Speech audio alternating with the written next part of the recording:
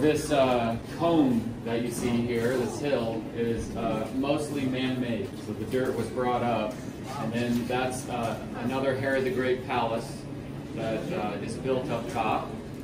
And then we know, and then he had all this stuff down here, including a pool and a theater faces Jerusalem. We know from Josephus that Herod the Great died at Jericho, and then he was carried in a great progression to Herodium, where he was buried. They searched for his burial place, for his tomb, for 30 years. He looked for Herod's tomb down in this area for a long time, and up in the palace area, and where it turned out being is right on the stairs that came up, right off to the side. So that is the depiction of the mausoleum. Isn't surprising that the zealots that took over this area and fought like they did in Masada would have destroyed Herod's mausoleum and sarcophagus.